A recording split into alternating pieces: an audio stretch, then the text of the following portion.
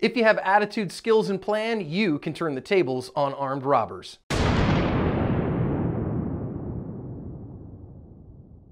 Thanks for joining us on today's active self-protection lesson. I'm your host, John Correa. Today's video comes to us from Allentown, Pennsylvania in the United States. Today's video is brought to you by MagTech Ammunition, the exclusive supplier of range ammunition for all active self-protection training. So you can see the customer there looking like Kenny from South Park, and the employee comes up and asks him what he would like. I went forward a little bit there just from the raw, and when he asks the employee about something on the menu, he points something up, and when the employee looks back at the menu, our bad guy draws a gun and points it at him and says, "Give me all the money out of the till." Now, the employee's like, "Oh no, what am I going to do at this moment?" When the other employee, who's actually his cousin, looks at him and is going to step in front and say, "Hey man, we don't have access to the safe or anything. We just have the till, so here, take the till and go."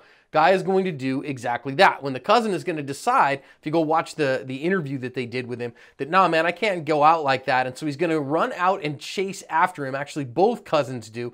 Chase him down the block, call their manager who is coming from another store, and they chase this guy down and beat him over the head with pizza pans. And they're going to hold him until the cops show up. We can watch it from another angle. They catch up to this guy just before this. You can't see it, but the employee said he tossed the gun when they were chasing him down with the car. So when they see that, they beat the tar out of this guy. Cops did catch him. He's facing a whole host of charges, and that's where this one ends. Boy, I just love their attitude of self-protection. If you want to get better as a self-defender, one of the ways you can do this is find us on other social media platforms, Instagram and Facebook in particular. Just load up your app, search for Active Self-Protection. Follow us there. We share stuff from all over the web, backs, behind-the-scenes stuff, upcoming classes, all those things in those platforms. So come and join us there, would you? All right, lessons time. Okay, first, I want you to notice that bad guys use a ruse all the time, and they will only announce their intentions at the last moment when they are at significant advantage. But you can get some pre-attack indicators. Again, this guy looks like Kenny from South Park, right? And yes, it's February. Yes, it's in Pennsylvania, so it could be cold. But the employee said, "Man, this guy looked weird the way that he had his stuff all done up and whatever." That could be a pre-attack indicator for you that you want to pay attention to so that you can put yourself in the best position to defend your life if you need to.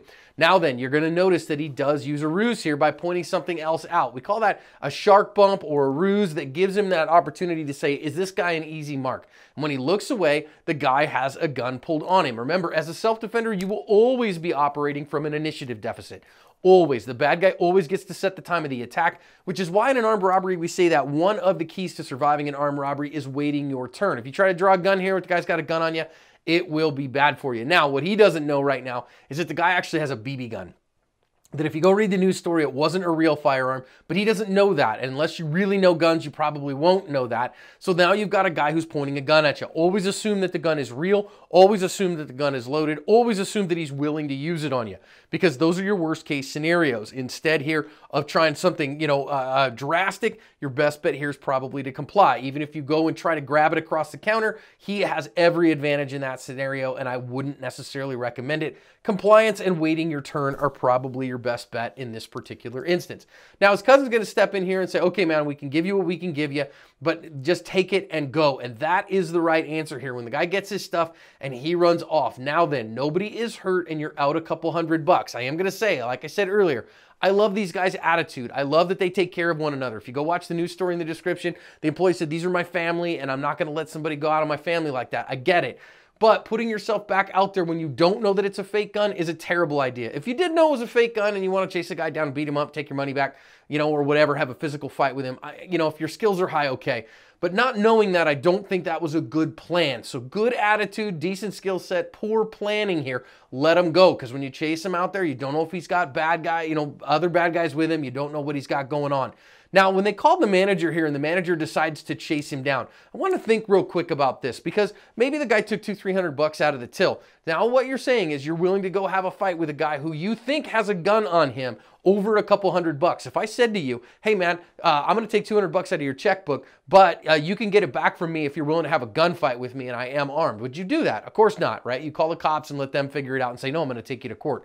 So again, bad planning here, but good. I love their attitude of self-defense, but bad planning. Now, when he sees the fact that the guy has yeeted his gun off into the wild blue yonder, we didn't get to see that on camera, but he did say that in the interview. So once he sees that, okay, fine. Now you've got a physical conflict here, and he takes appropriate physical action. Is it okay for him to defend his property with physical force? The answer is yes. It's okay to use physical force to defend property. And the fact that this guy has taken his property and done harm to him like that, okay, fine. Going to use necessary physical force to take your property back. I have no problem with that at all. That's totally legitimate. Using the tools that you have at your disposal, totally fine. Using a couple of them on there are great. I just want to say again, though, I think thinking that it was a firearm, that was a mistake to go after these guys. Great attitude, good skills, not a great plan. And you want to have all three: attitude, skills, and plan in order to deal with this. But they were able to hold him in place, and where the cops were able to get him. And so a lot of times we say success covers a multitude of sins, and really it does. But I wouldn't recommend chasing fleeing felons at all, guys. The reason for that, again, is because of the additional risk that you put yourself at from a safety perspective. But these guys did do a good job of complying in the moment. They did look for another opportunity. When the guy threw his gun off, they did use appropriate force to get their property back. So we're going to give them a pass here. They covered their ass.